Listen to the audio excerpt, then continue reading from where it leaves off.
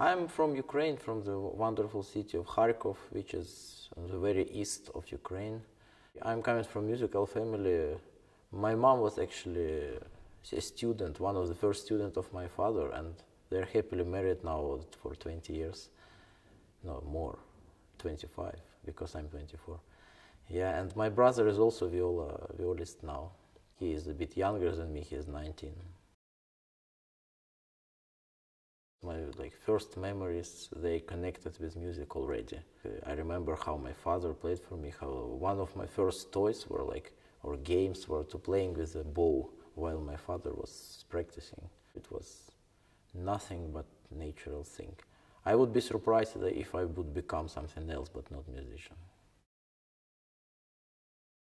I think I got my first violin as a present for my birthday. I think it was 5th birthday or 4th. My first teacher was, of course, my father and my mom a bit. As any child, I had some problems with motivation. In general, I was very interested in sport, and sometimes it were a cause of conflicts with my parents and teachers that I didn't practice enough. When you have something as a profession like music and you are a kid or teenager, you don't really think how valuable is this to have. Once, if there is someone to teach you the lesson and to take it away from you for moments, you understand the value, and then you kind of don't doubt anymore.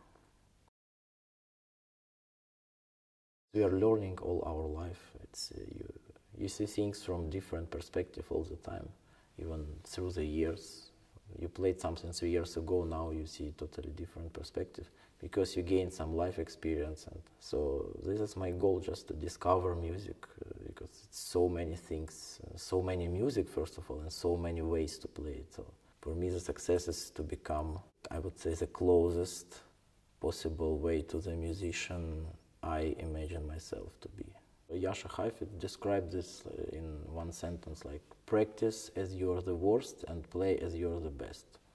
That's what I'm kind of trying to do, to find my, so to say, personality.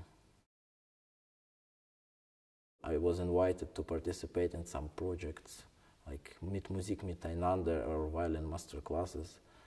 So then I learned about this place, and I was amazed, and I'm still amazed. It's like a Hogwarts. I have this association because it's kind of apart from the real life, and it's so dedicated to the purpose of all this music.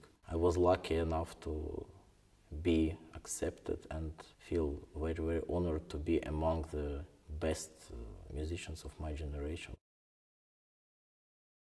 Recently I played one of my favorite works, Franck Piano Quintet, and I also broke my string in the end of, not quite in the end of first movement, so I had to play for another 2 minutes, I guess, without E string, and it was quite challenging, but I somehow managed. Sometimes some ridiculous things happen on stage, also very tricky and funny. You try to hold yourself to not laugh loud, but yeah, but so far I managed, but it was on the edge. Last couple of years, chess is my main hobby. This is 3 subjects in one. It's a sport, of course, because it's competitive.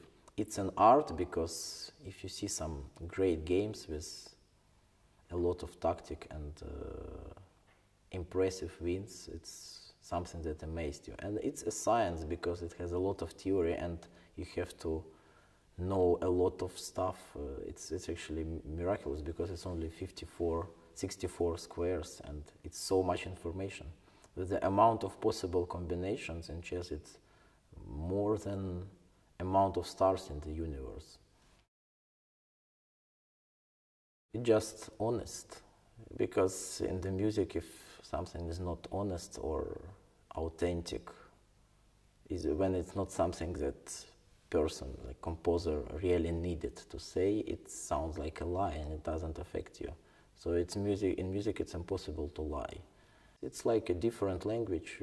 Sometimes words are not enough to express something, and there is a music for that. Friedrich Nietzsche said that without music, this world would be a mistake. So I kind of agree totally with that. I don't imagine, even theoretically, what it would be without music.